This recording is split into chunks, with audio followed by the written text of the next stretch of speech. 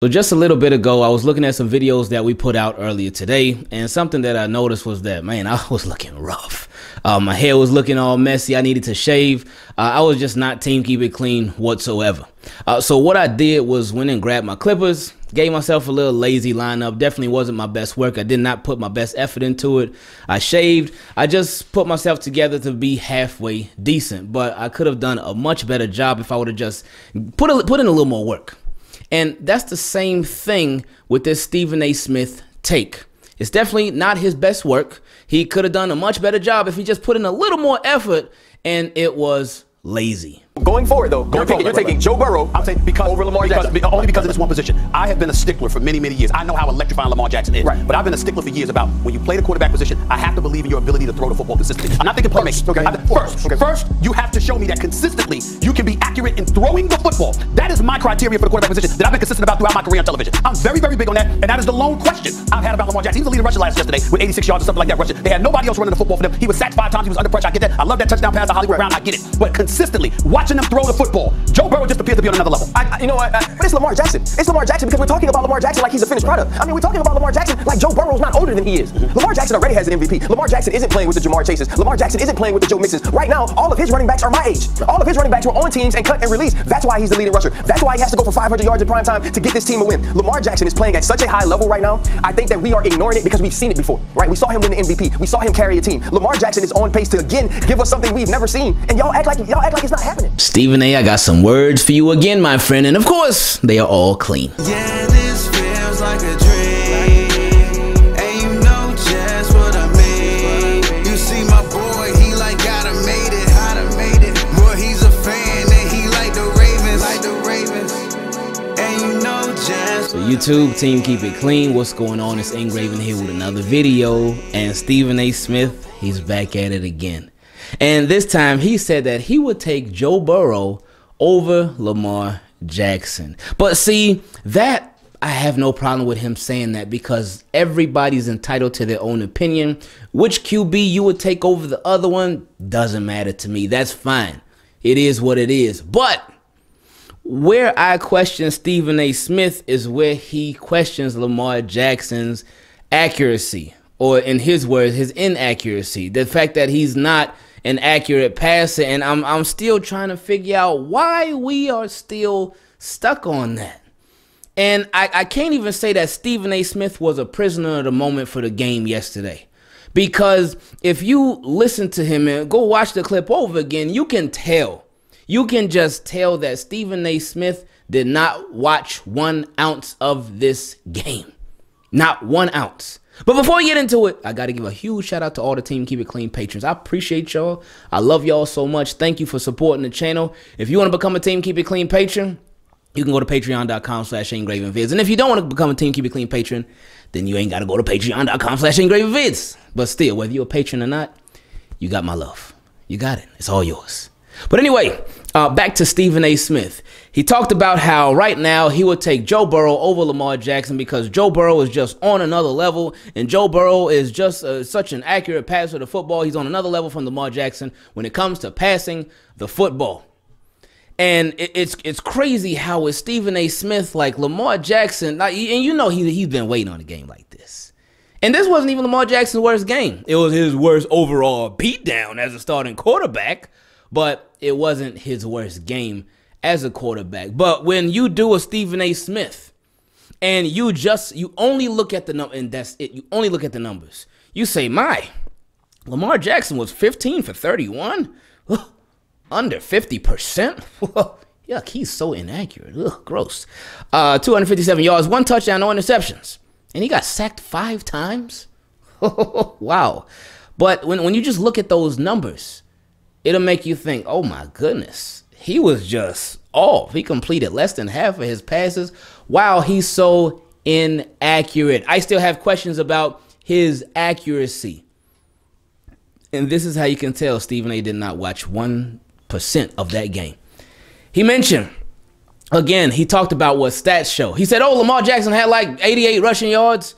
And that pass that he threw to Hollywood Brown was nice. That's highlights talking right there. He didn't watch 1 ounce of the game. But he talked about how, oh yeah, and all his other running backs, they ain't have any running yards, and Lamar, yeah, he might have been under pressure, but he's inaccurate. If a quarterback is always under pressure, what do you expect them to do? And again, Lamar in yesterday's game, there wasn't an accuracy issue. There was a Bengals issue, a Bengals defensive line issue that became an issue for the Ravens offensive line, which has been an issue. And that created this even bigger issue that we saw throughout the game. And Lamar Jackson, a lot of times yesterday, he was holding the ball, holding. A couple times he ran into sacks. A lot of other times he just had a lot of pressure and he got sacked. And it was just a very rough game. But yesterday was not one of those games where his accuracy was in question at all. At least not in my opinion. I did not see any throws where it was like, oh man, Lamar, who are you throwing that to? Yuck. Or at least none of those throws to where he had a clean pocket and he threw it and it was like, whoa, who was that intended for? Like, what is going on? See, this is the problem with a lot of media. Again, like my guy, Strong Opinion Sports said, media guys aren't football guys. It doesn't always mix. And Stephen A. Smith, this is a clear example of him being a media guy, but not a football guy. We know he specializes in NBA. That's his bread and butter. But hey, you work for ESPN, so you got to cover a lot of stuff. So I respect him for continuing to go at NFL, but I really just don't think that's his specialty. And again, you're an ESPN commentator, broadcaster, whatever, and it's hard because you almost have to be a master of none because there's so many games that happen every single week, so many games, and you can't sit there and watch every single game. That's like impossible. And even if you sat there and literally watch every single game, you might drive yourself crazy. That's a lot of football. That's a whole lot of football. But even if it's condensed, but when you come on the air, when you come on the national media, this is how narratives get created. Narratives get created by media guys who come on air and they just say anything without doing research, without really watching any of these players who they talking about play, by just watching the stat sheet. They just spit out anything, and then this is how narratives are created and how they continue. Because they'll spit this out, and then fans and people who watch these shows, they'll take it. They'll take it in because they're seeing it on a daily basis. They're hearing it on a daily basis. So it's being repeated in their mind. It's being repeated from what they see on TV, and they're like, whoa, okay. It is right. Since the guy on TV said it, and he's been on TV for a long time, he's had plenty of jobs on TV, and he keeps getting more jobs on TV, then that makes it right, but that couldn't be further from the truth. Anybody who still had questions for Lamar Jackson as a passer this year, those questions have all been answered. Anybody who had questions for Lamar Jackson as a quarterback this year, those questions have all been answered. And not even just one, because if it was just one game, I could give you that. But it's been several games where he has shown you over and over and over and over again, he's just fine as a quarterback. He's just fine as a passer. He can come back from being down. Come back from being down multiple scores. So it doesn't make any sense when they still try to push these same narratives. Now, shout out to Ryan Clark. My favorite part of that whole thing was what he said. He said, man, these running backs that Ravens got, he said, they're my age. They are my age. And he continued to show why Lamar Jackson is so valuable to these Baltimore Ravens. And why he deserves, in my opinion, a blank check. A blank check. Because this team would not be this team without a Lamar Jackson. My guy JT, I was talking to him earlier. He said he thinks this team will be 2-5 without Lamar Jackson, with those wins coming against the Chargers and the Broncos. And I don't know. I could say maybe even 1-6. Because this guy has just is crazy. And again, he's not the only person that's putting in work. It takes a team effort. But the amount of work that this guy puts in, that's what Ryan Clark was highlighting. That's why he brought up the running backs. Because they all cast-offs. They all guys that got cut from other teams or didn't get signed by other teams. And, hey, now they Ravens. And, of course, it is due to the situation with the J.K. Dobbins and the Gus Edwards, which is extremely unfortunate situation. But that's what it is for the Ravens right now. So the fact that the running game just has not been anything special, but the Ravens have still been getting it done. They're sitting at 5-2, and we've seen what Lamar been doing. Again, he's shown us. Give that man a blank check. That's probably what the holdup is right now.